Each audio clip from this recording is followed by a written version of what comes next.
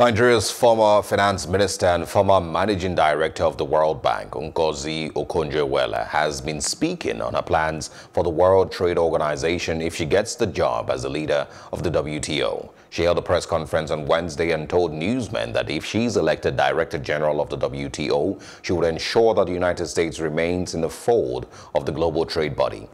And asked how she hopes to cope with the role of trade negotiations, she said her experience in the financial world would come in handy in the new role.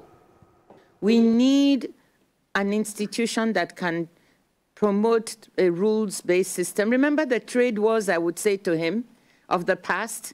We don't want that. We want peace and security and stability. That is why the WTO is needed, with its ability to arbitrate disputes within members. So don't leave now. Let's try to fix what needs fixing.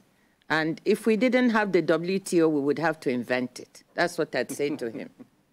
The bilateral tensions between the U.S. and China, in my view, should be resolved in the WTO. The WTO should be seen as part of the solution, not part of the problem. And also we have to keep in mind that since we all believe in the multilateral system, and I believe that the U.S. does believe in the multilateral system, as well as China, then we also have to keep in mind that bilateral tensions do not only have bilateral effects, and bilateral solutions would have ramifications for others as well. Joining us now live is Gbolahan Olujede, an economist. Thank you for joining us. Yeah, thanks for having me. Let's quickly ask, are you excited about her presentation?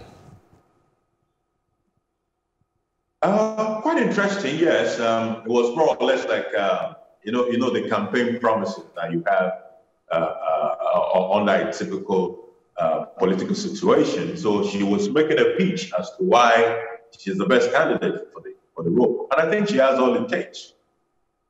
Okay, and of course, we do know that she has a wealth of experience. She's referenced that in her short remarks. You know, would you also say that you agree that the experience that she has is enough for that position?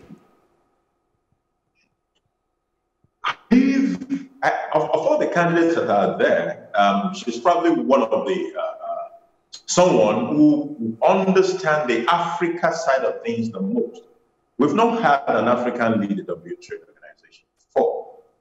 We also have not had a woman in that role as well. So she brings to the table an understanding of Africa. And she also brings to the table that international, you know, someone who has dealt with the international parties that are involved from across the world. Essentially, what trade is about negotiations. You know, and we are in a part of the world where we have the bargaining powers are very, the bargaining power is very low.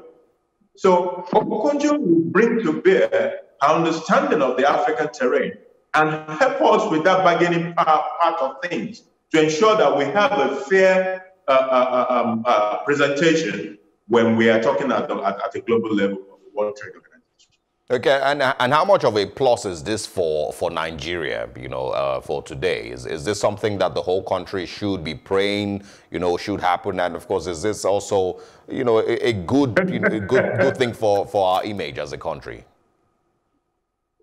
It's very good for us having a prominent citizen on a global level, playing at that global level. And it will mean a whole lot for us as well, because finally we get somebody. Also, don't forget that our role is not, WTO is global, so it's not really a Nigerian role. But at the same time, it will portray us in very, very right on that platform. What I believe. We should all wish her well. I'm not sure we have a lot of influence beyond seeing her through to nomination, which is where she is right now. So whatever she needs in terms of lobbying, because it will involve all member countries of the organization. So whatever support they need in terms of lobbying is what we now need to provide for her to ensure that she can win at the end of the day. Okay, looking forward to her victory, and we'll see how it goes. But what would be one major thing that you would expect that she should, be able to achieve while in that position?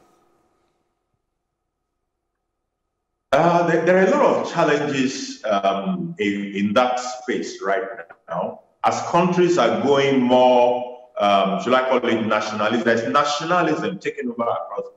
And when you look at the remit of the World Trade Organization, it's more of trying to get everybody more involved. So I think her core deliverable at this point in time will be to get back onto that platform where we want to do business with one another across the world. We have all seen what is going on with China and America. China and America alone, the implication for the world trade was huge. And it's something that could trigger things that will even affect Nigeria, for example. If there is going to be reduced trade between America and China, it may affect how much oil China is going to buy, for example. So at the time when nationalism is reigning, Okonjo will have as part of the core deliverable to get in there and ensure that we can do more trade ourselves rather than everybody withdrawing into their shell.